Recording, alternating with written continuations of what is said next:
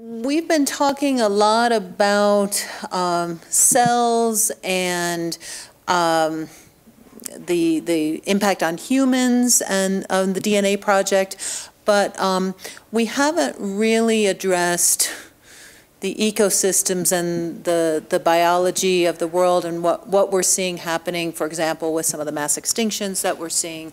And so I'm so pleased that conservation biologist Pierre Comizzoli is here to talk to us about some of those things and some of his incredible research.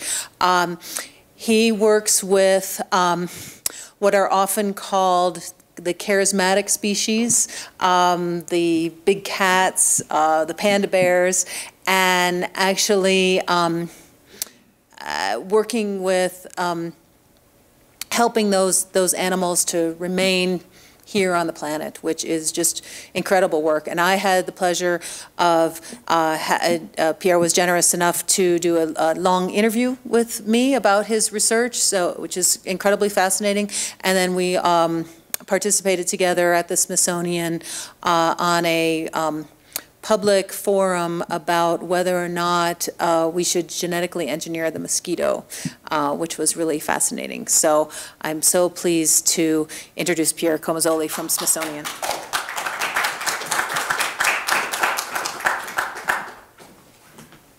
But I don't have a computer. Is that the computer? Where is the IT guy? No, this is because of Alison. Just modified the setup, so.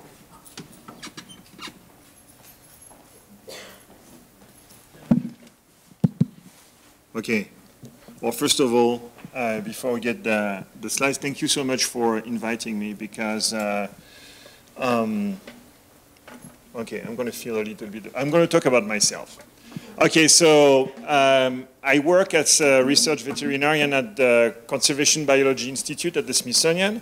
That's 50% of my time, and as you will see, I do some research on conservation biology and animal conservation. But I also work as a science advisor to the provost of the Smithsonian, and I get really to explore the different facets of the Smithsonian. As you know, the Smithsonian is really a large institution, and we try to bridge really art and science. So to me, being here, it's really important because I'm meeting really interesting people, and I hope that we can stay in touch and do more work together. So the title of my presentation is a little bit pretentious because, wow, the future of conservation biology, this is my point of view that I share, I can tell you, with other people, but, you know, Meinungen sind geteilt, and probably other people can really also think of a different future for conservation biology. But the key is really the subtitle. It's really trying to understand and to sustain biodiversity on a changing planet. And this is already a challenge to try to understand and to sustain biodiversity, but on the top of that, we know that everything is changing all the time.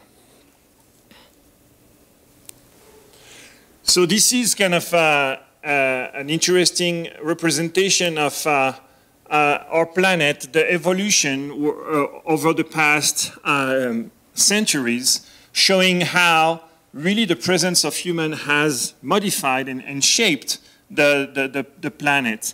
And you can see that a lot of changes happened over the past maybe 200 years, starting with the Industrial Revolution. And then after that, you have those more like futuristic views. But for sure, now we can assert that we are entered in this Anthropocene, which is really the planet at the age of humans. So when I talk about understanding and sustaining biodiverse planet, so first of all, we need to understand, you know, how biologically diverse is our planet. And don't forget that it's not only what you see at the surface that's really diverse, but also the soil. Soil biodiversity is extremely important because it conditions really the diversity that you see at the surface. Then, well, evolution of life, of course, we need to understand that, and we talked a little bit about that this morning. But then, understanding is not enough. We need to be able also to make sure that we ensure the survival of the ecosystems, the habitats, and the entire species. And as I explained also before, is that how can we try, knowing that there are some changes. Most of the changes now are related to human activities, but there are also cyclical changes, and we need to understand that to better forecast those changes and to try to be a little bit proactive. So why do we do that, by the way? Why do we want, I think I'm preaching to the choir here, but why is it so important to have functioning ecosystem? Because it's not only the ecosystem, it's really a functional ecosystem that's really important for us. As you can see on the top, it's a source of income for a lot of people. Then after that, of course, it's a source of food, water, and that's kind of a little bit obvious. But also, what's really important for people living on a coastal area, it's really it's a shelter, and it's really important, for example, to have, coral reef to make sure that people are not going to be wiped out by tsunamis, for example. And something that's been explored, for centuries, also until for a long time, it's a source of medicine. And right now, still a vast majority of the drugs for prescription drugs are really derived from plants. And of course, and this is kind of the theme of this symposium, having a functional, a beautiful ecosystem, it's a source of recreation, happiness, well-being, and of course for you guys, the artists, it's a great source of inspiration. So when I was talking about, health, and it's not only medicine, we need to consider about, the concept of health in a really broad sense. It's not only the absence of pathogen, but it's also psychological health. And we live, in a planet where we share a lot of goals between human and animals. We want babies, not only cute babies, but we want them also to be healthy. And we want to make sure that, our offsprings are going to be surviving, and then after that, the next generation. And so that means that good conservation is really equal good health. And what's also really important is not only about individuals or animal populations, but it's also the fact that we are sharing the same environment. And as you can see, this is just a few examples of the diversity of environment where people and animals are also living together. Okay, so this is the reality. We have now, as I said before, made a lot of modifications over the past 150, 200 years. There is a lot of destruction of natural habitat, a lot of overhunting and poaching of species for pelt, trophies, meat. And as a result, as you can see, you have a vast majority of mammal species, amphibian species, fish species. Those are just 3 big families that I put there, but it's the same for a lot of other species that are now threatened in their natural habitat.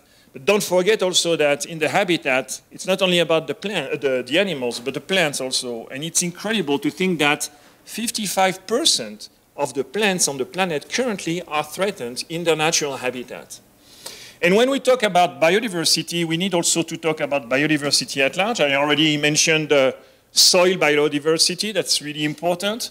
But it's also the biodiversity that we put on our plate.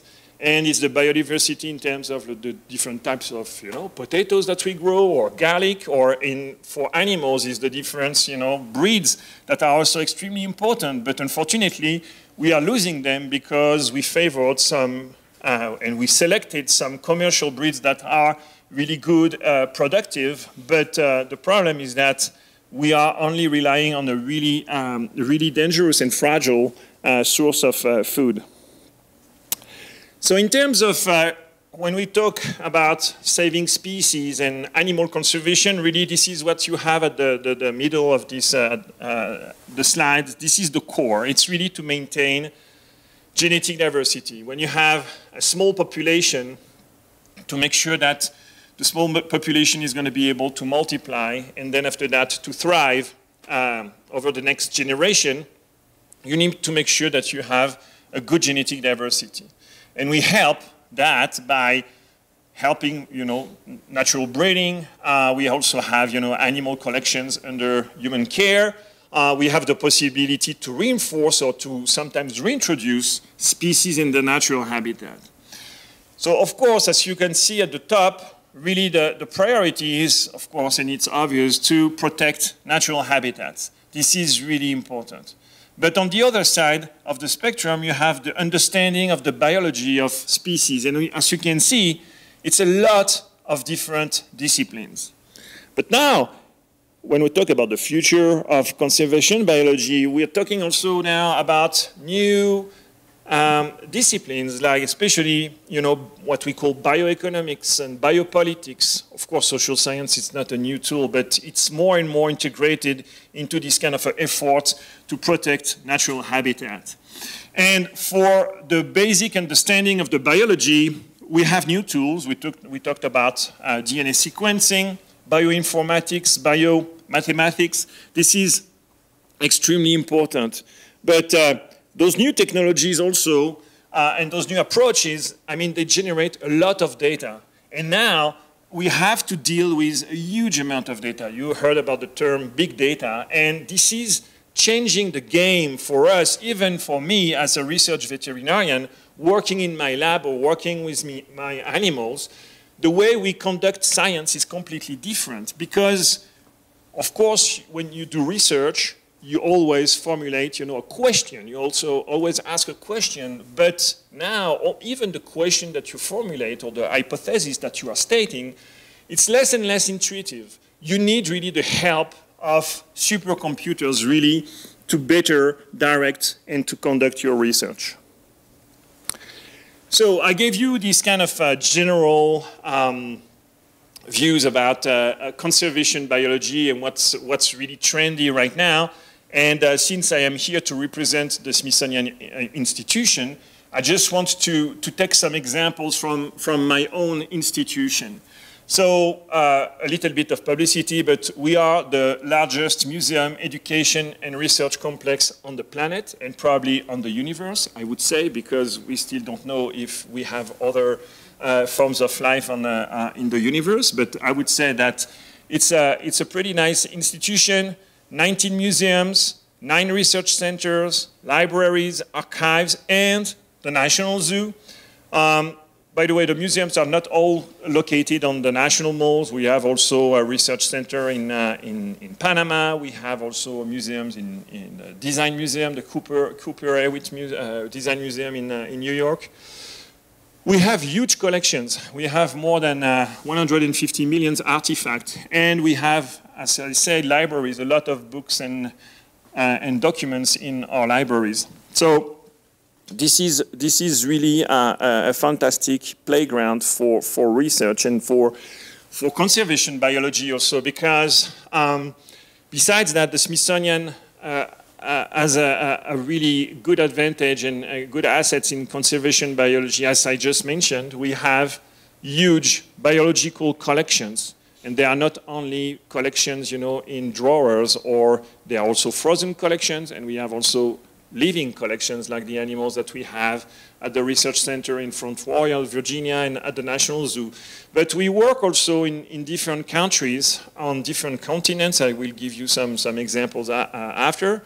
What's also really nice is that we cover a lot of different disciplines, and we have scholars really, hundreds of scholars also that are working on different types of aspects. And we also, of course, we have this powerful tool for outreach, communication, education. Having a museum on the mall, it's a fantastic window to communicate with people. But now more and more also we try to reach out to people online, and this is also making a huge impact. And of course, we are not, well, we are proud of ourselves, but we are not the only one. And we like to have partners, and we partner with universities, non-governmental organizations, and a lot of different entities, nationally or internationally. But what's really interesting, again, is that we are able to create a link between natural and cultural heritage within the same institution. I say that we have also the National Zoo, and this is just a slide also to illustrate how there is a future also for zoos. And the future has changed. It's also based on a lot of changes in terms of what's the definition of a zoo. You used to have, for example, in Paris, la Ménagerie du Jardin des Plantes, that was created, under Louis XIV, and at that time, it was just for entertainment and for Parisians to have the pleasure to see some exotic species. There was absolutely no mission of conservation or whatsoever. Then after that, the concept moved and changed a little bit, and the zoos became more like living museums. But now it's different. Now we have a lot of pressure. First of all, we have less and less individuals in zoos because we cannot really extract wild animals from the wild to put them in zoos. This is really complex, and we don't want to do that. We have a lot of pressure from animal activists, and sometimes it's for good reasons, because a lot of zoos are not necessarily up to the standards in terms of welfare for the animals. And now also zoos really want to become conservation centers. They want to have a role in really conservation biology. And they do have a role because they maintain, populations that can then, of different animals that can then be reintroduced in the wild. So I just put this slide again to remind you what are the different, aspects of animal conservation. But, and I say that there were a lot of disciplines in terms of understanding biology. And let me give you just a few examples of my discipline, which is animal reproduction. In animal reproduction, we try, first of all, to understand the basic traits of reproductive physiology in species. And this is really hard because there is a lot of differences, of course, between species. And there are a lot of species. There are millions of species on the planet. And I can tell you that even within, the mammal family, there are 5,500 species within the mammal family. And we have maybe properly described the reproduction of maybe 200 of them, which is not a lot. So there is still a lot of work to do. But we do that because, first of all, we are curious, and it's really important to know the diversity in terms of reproduction. But then after that, we use this knowledge to help for natural breeding for the animals that we have under our care. And it's a contribution to the maintenance of the genetic diversity and the sustainability of those populations that we can then after that reintroduce. But then, since we're talking about the future of conservation biology, what's really also important is that when we know a little bit more about the reproductive physiology of a species, then after that we can think of what we call the assisted reproductive techniques. And they are exactly the same that have been developed for human fertility, artificial insemination, in vitro fertilization, and embryo transfer. So this is something that's currently under development. And also tightly associated with that is what we call the genome resource banking. And I will give you a little bit more examples after that, but this is really the systematic sampling, preservation, and storage of biomaterials from those species that we can use after that for different purposes. But one of them is also, for example, when you freeze sperm, to do artificial insemination and to reinfuse genes from animals that are, dead for a long time, but we have still their genome in the liquid nitrogen, and we can use that to participate again in the maintenance of the genetic diversity of the population. Oh, sorry. So, in terms of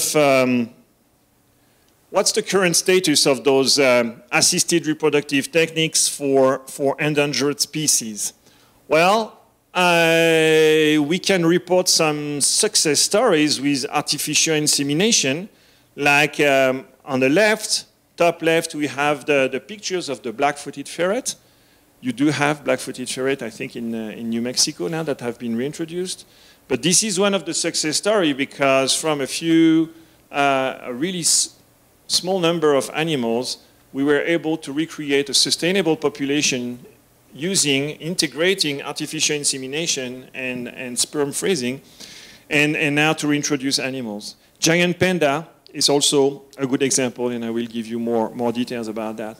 And then after that, you see those pictures of beautiful species that we've been also able to produce using reproductive biotechnologies, but they are only anecdotal live births, and we cannot claim for all the other species that we are routinely using assisted reproductive techniques to maintain the genetic diversity of those populations. So there is still a lot of work to do.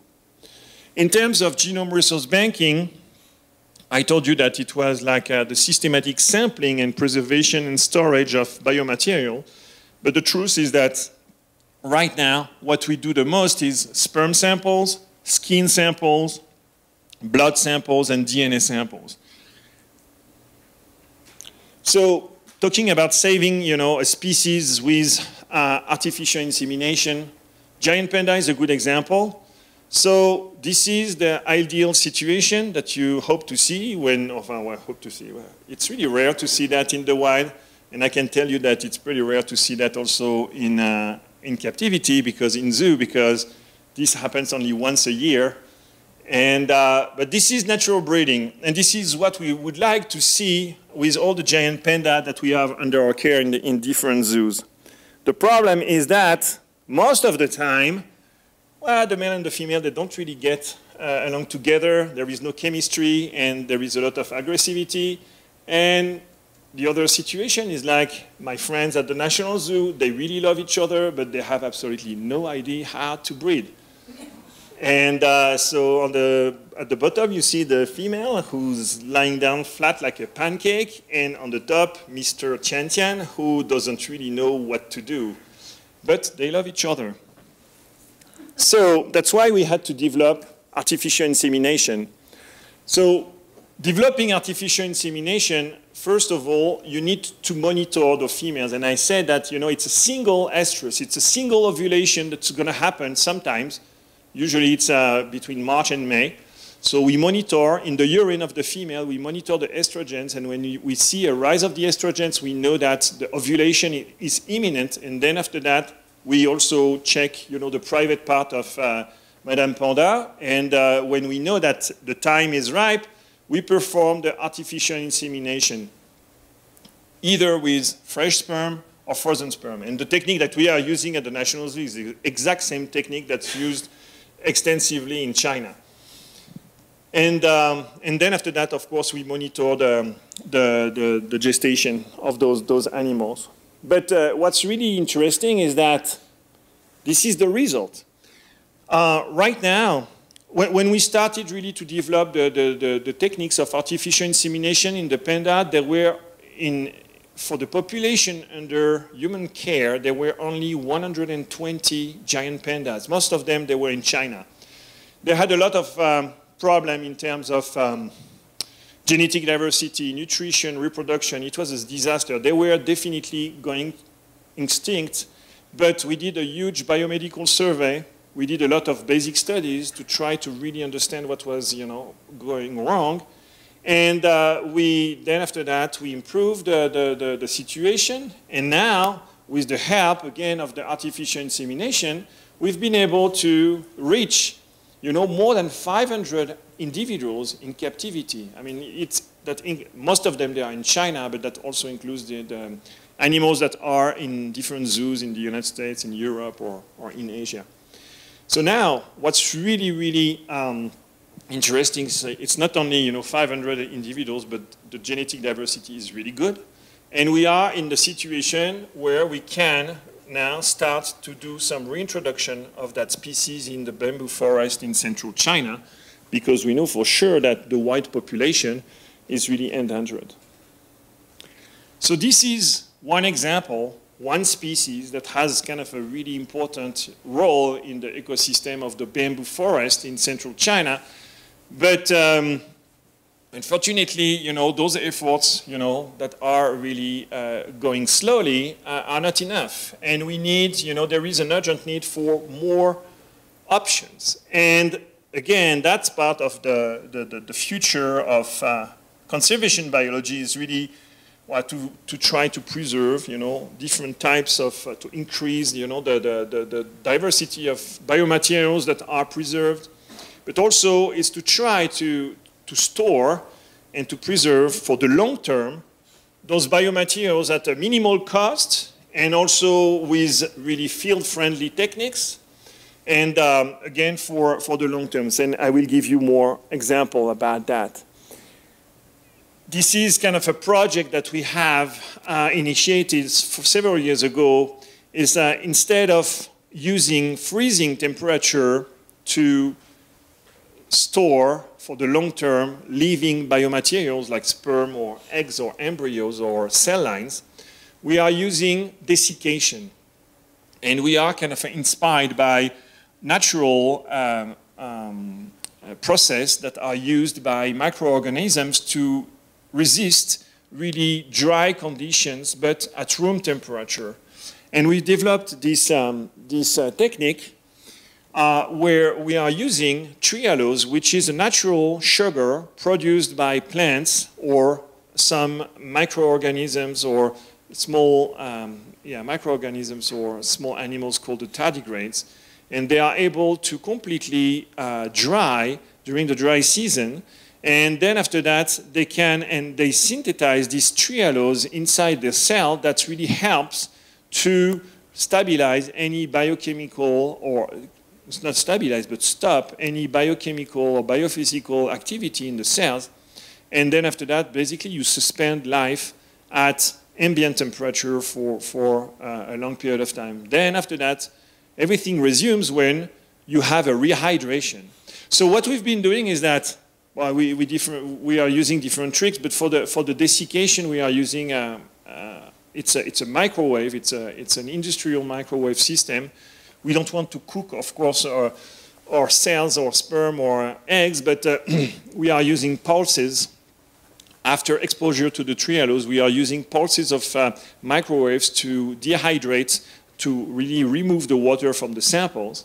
Then after that, we can store them in controlled humidity. Usually they are stored in a small sealed pocket, and they can be stored at room temperature for the long term. And we've been showing that after rehydration, if we inject,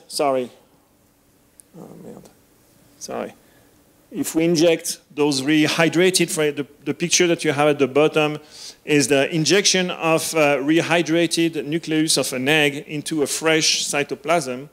Those reconstructed eggs, they can then after that resume their normal development. They can be fertilized, they can produce embryos.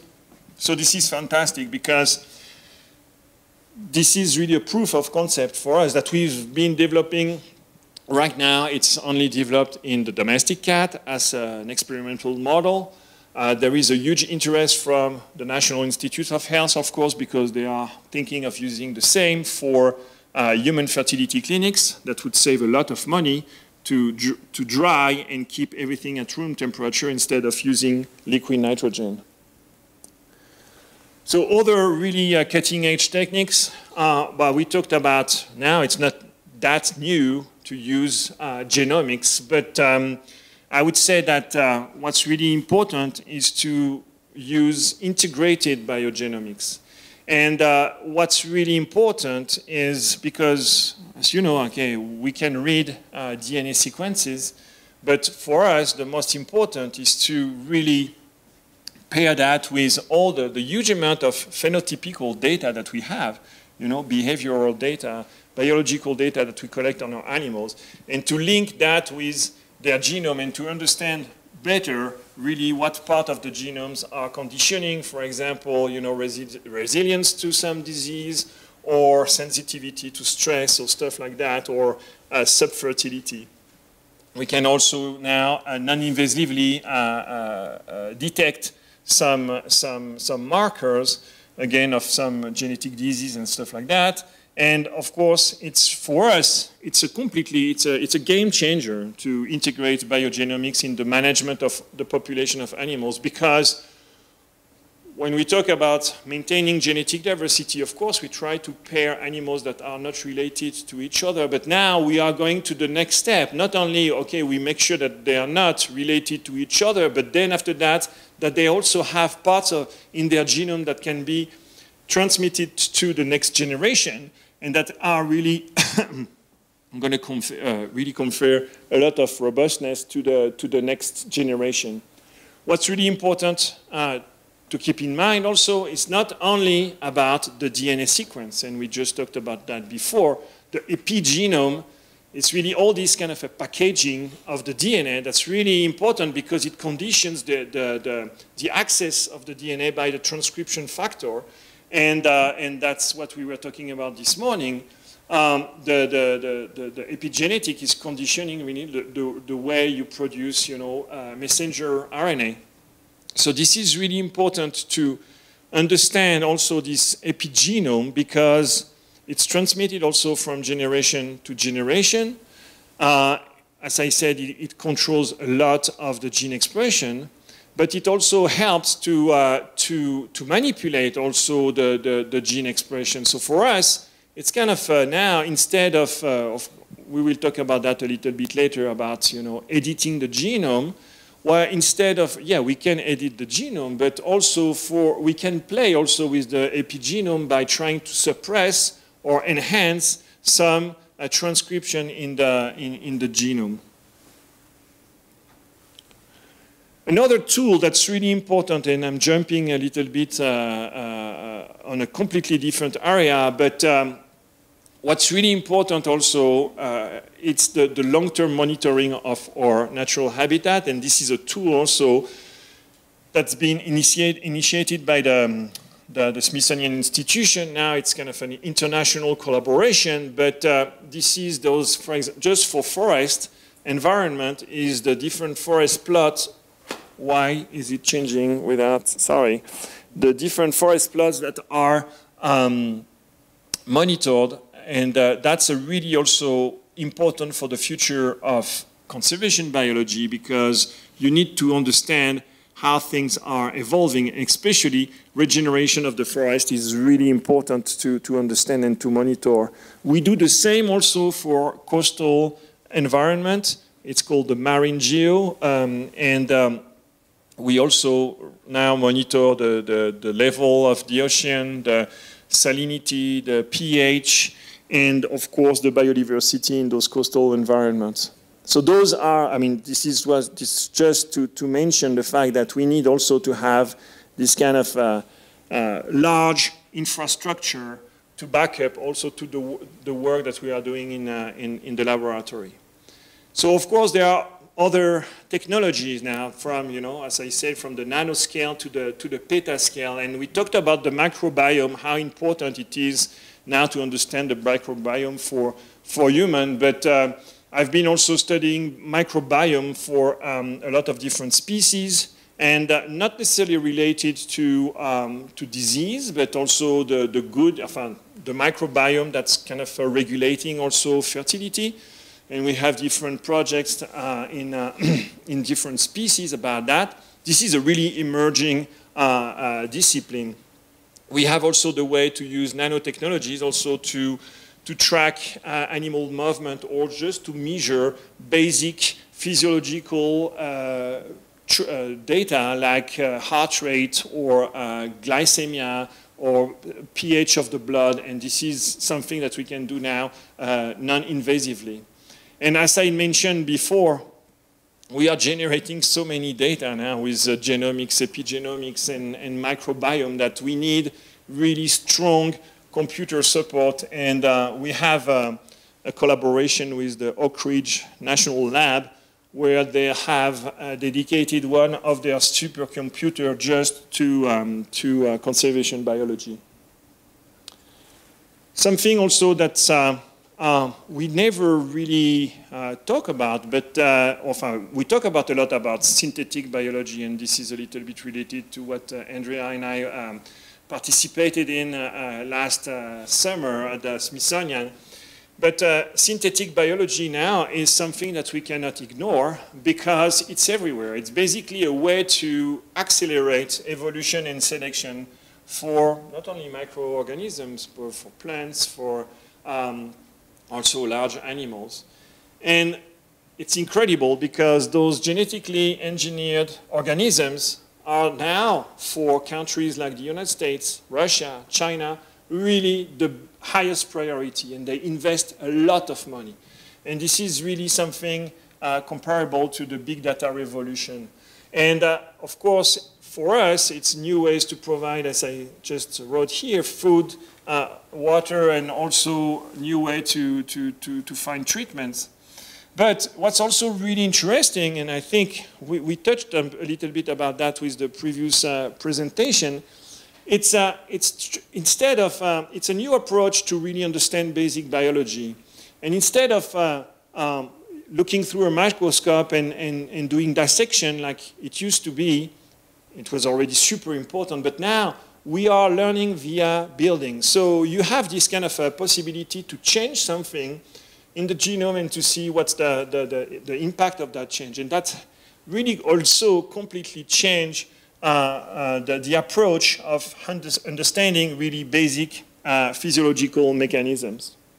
So of course, it's really controversial because synthetic biology, we just wonder about how biodiversity can really take advantage of synthetic biology. Well, I think one of the first advantages is probably to fight, invasive species and to try to control overpopulations also, fight disease also in some species like, the chytrid fungus in frogs, the bleaching of the coral reefs. I think solutions will come from synthetic biology, I'm pretty sure.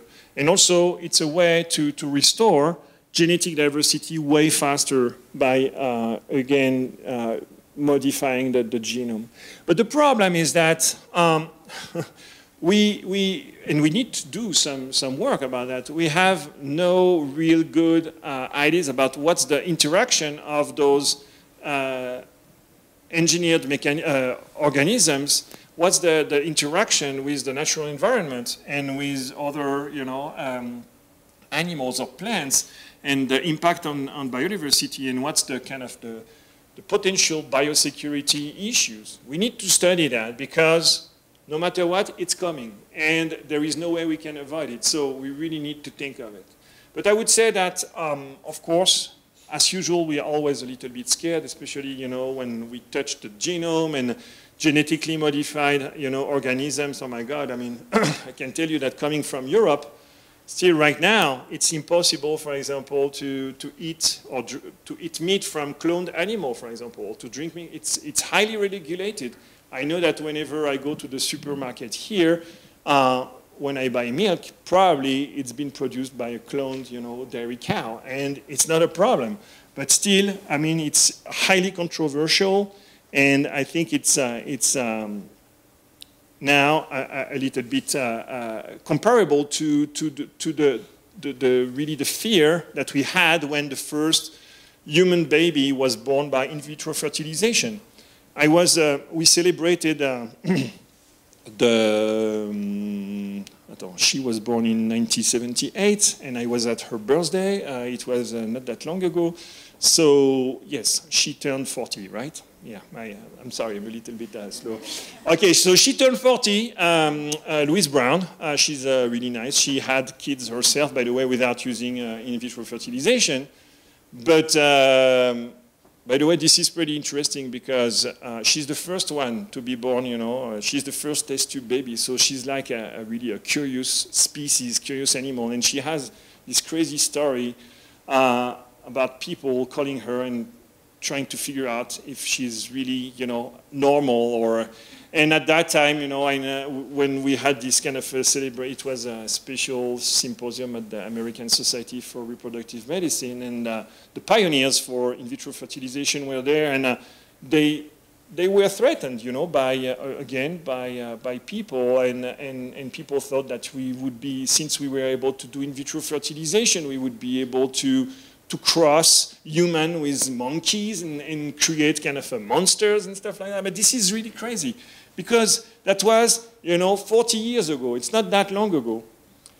But now you have millions of babies every year that are born using those techniques. So it's kind of, you know, it's normal. So I think my point is that, you know, that's going to be the same for synthetic biology. This is going to be part of our, you know, normal life, and we're not going to be too scared. So, of course, when we talk about, you know, future of conservation and technologies, as I said before, it's really important to think of translations and not to only talk about the crazy scientist in his lab. And in human reproductive, in human medicine, there is this term of, you know, translational medicine, basically trying to make sure that what's produced at the lab bench is really applied to the bedside for the patient. And for us, what we have to do, some work, some communication work and outreach, because we need to make sure that there is no gap between the technologies that we are using and the conservation biology and the field studies. And as I just say here, is that because, again, when you see, for the general public, I think it's when you see those dramatic pictures of poaching in Northern Africa or dead amphibians, I mean, it's emotionally, it's really strong, and you just wonder, but hold on a second, why? What's going to be the impact of your fancy technique of drying, you know, eggs and preserving everything at room temperature when you see, you know, this happening? And that's true. Of course, it's a problem, but everything has to progress, you know, in parallel. And it's not because you see those dramatic pictures that you have to stop all the research in the lab. Of course, we are extensively working on trying to solve those problems at the same time. But this is also important to find, you know, new options, as I said, for conservation biology. Interdisciplinary approaches are really important. I work mainly with a lot of engineers that are helping me to develop, for example, those special microwaves. We need also to make sure that information is easily accessible to people who are not necessarily specialists in technologies or conservation, but everything needs to be accessible and open.